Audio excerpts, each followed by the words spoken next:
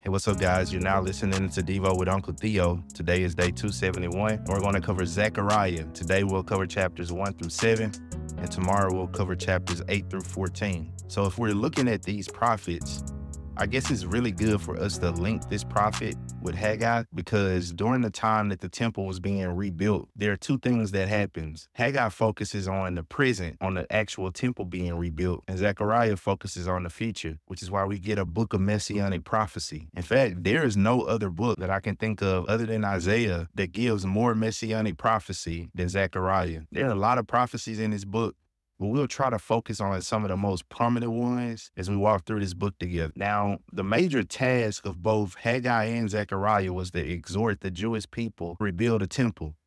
See, Haggai comes along and he preaches that, hey, we need to rebuild a temple. They started building the temple, then they stopped in 2 years when they started receiving those objections, which was coming from the Sumerians. Then Haggai comes along and says, you're neglecting the Lord's work. You haven't worked on the temple in 14 years. So basically for 14 years, they were preoccupied with their own interests. And that's what we covered in Haggai. He was like, look, you all don't have a building problem, because look at your houses. They're nice. They have panels. You have a selfishness problem. You've allowed opposition, fear, discouragement, and believing that this work is insignificant because the temple is smaller than the one before to cause you to stop.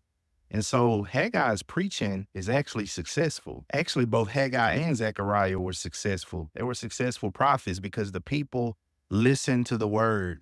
They listened to their preaching, and what they recommended, the people did. And this shows us the importance of the ministry of the word of God produces this. So the finishing of the temple was tied to the ministry of the word, which shows us what the ministry of the word produces. So in 536, the building of the temple started in Ezra chapter 1, verses 1 and 2. Then right after 2 years, it stops. It's 534. You get these objections by the Sumerians, and they abandon the work after 2 years. And then there's a 14-year gap. Then comes the preaching of Haggai and Zechariah. And so after 14 years in 520, the work picks back up again. And then 4 years later, they finish. And as we said, Haggai did his encouragement by focusing on the present, the rebuilding. But Zechariah does his encouragement by focusing on the future, the Messiah. So he's saying, look, I want you to lift your eyes off of the present and focus on the future. And he does this by giving a series of visions. So he has 8 night visions. He has 8 visions in one night. And then he has 2 burdens, 2 prophetic messages. So the 8 visions in chapters 1 through 6, you're going to see a horseman among the myrtle trees, which is in chapter 1, verses 7 through 17. The second vision is the 4 horns and the 4 craftsmen.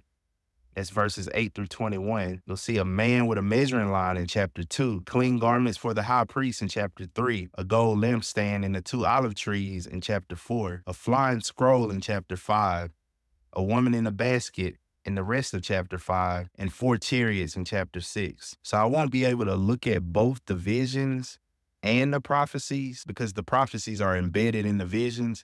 And I just thought the prophecies would be more helpful for us because I felt like if I could name the visions and what's happening in the outline, you can pull those things out yourself. Well, what's so beautiful about the book of Zechariah, it's written about 520 to 480, and we get prophecies that come to pass some 500 years later. Let's look at a few before we close out. So the first prophecy we get is in chapter 3, verse 8. The book starts off with, in the 8th month of the 2nd year of Darius, the word of the Lord came to the prophet Zechariah.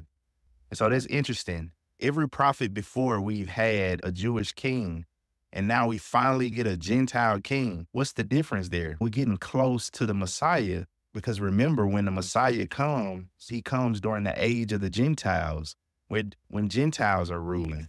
And so Zechariah even sets the stage for that. But let's look at some prophecies here in chapter 3, verse 8. It says, listen, high priest Joshua, it says, I'm going to bring you my servant, the branch. See the stone I have set in front of Joshua? Here's a prophecy that a servant is coming. Remember Isaiah, the suffering servant?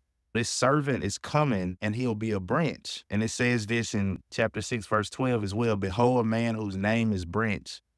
He will branch out and build a temple. The Hebrew word for branch is netzer. How is this prophecy fulfilled? The Hebrew word for branch is netzer. Let's bring that into the New Testament. Jesus was called a Nazarene, or how will we pronounce it? Nazarene. Jesus fulfills this prophecy. He's from Branchtown. Jesus is the branch. This is why he's called Jesus of Nazareth. If you didn't think that name and being from that place was significant, it's very significant. Please remember, it fulfills the prophecy of chapter 3, verse 8 and chapter 6, verse 12. It also says that he'll be a servant. Well, look at Mark 10:45.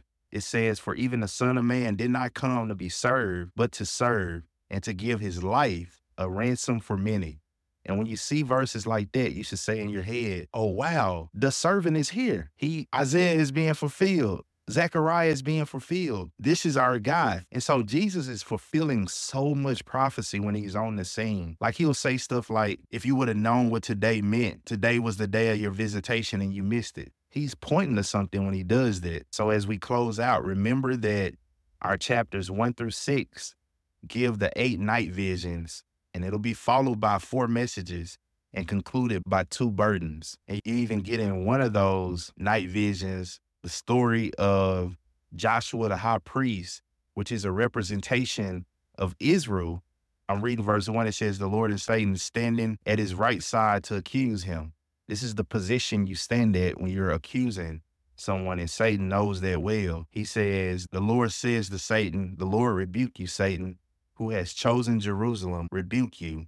It is not man a burning stick snatched from the fire.